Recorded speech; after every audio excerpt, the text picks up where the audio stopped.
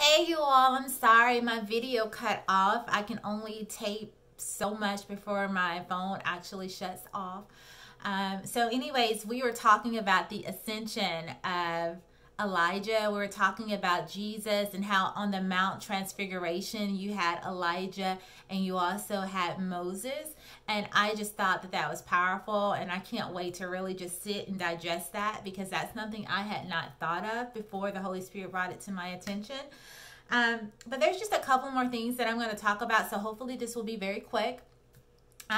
You see that one of the first miracles that Elijah does is he goes to Jericho to heal the waters. The waters were apparently diseased, or there was something that was causing the waters to be bad.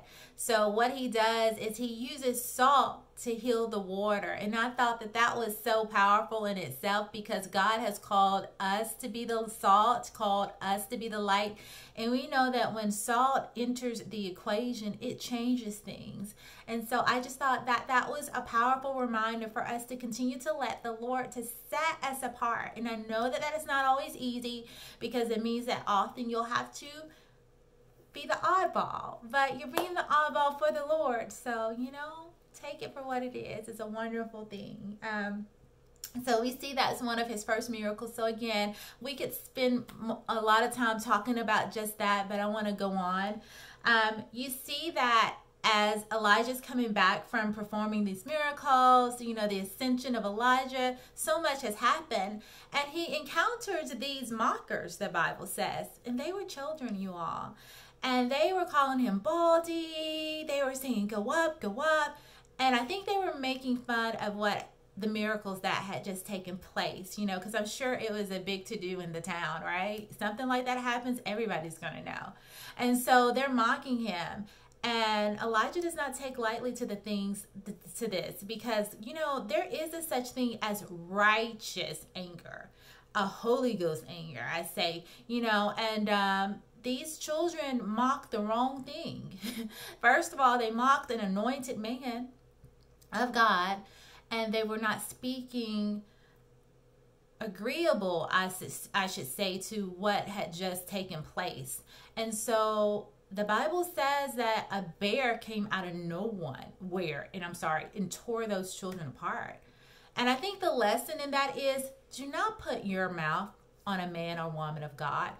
If you don't understand the miracles that they're walking in, if you don't understand the signs and wonders, it is best you close your mouth than to speak against what the Holy Spirit is doing. People don't realize that is blasphemy. The Bible says people are so quick to speak about what they don't understand, and it's ignorant to do that.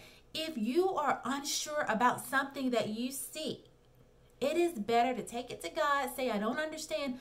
But don't grieve the Spirit by speaking against something just because you don't have the insight or the aptitude to understand what's happening in that spiritual capacity. Because let me tell you, there are some supernatural things that happen in the spiritual realm.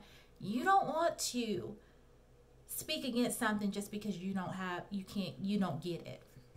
And so that's another lesson. Do not speak against a man or woman of God that is anointed. You don't know who's anointed by God. And when you go around mocking the things of God, talking poorly about, putting your mouth on a man or woman of God, that is very, very dangerous. You block your blessings, and you could cause yourself a lot of undue pain. So be very careful of that. All right, that is all that I have to talk about today. I urge you, go back, look at 2 Kings chapter 2. It is so fascinating. The Bible is so full of life. I hope I inspire you to go deeper into the Word of God, because for me, it's just, there's so much to learn. It's so fascinating. It's interesting. And there's so much for us to learn to apply on this journey while we're here. So you all be blessed. Take care. I love you. Thank you for listening once again. I thank you for, walking through the scriptures with me and allowing me to share what the Lord has placed on my heart. And I look forward to this every day. I really do. I look forward to sharing the Word of God. So you all take care, and I will see you tomorrow. Bye.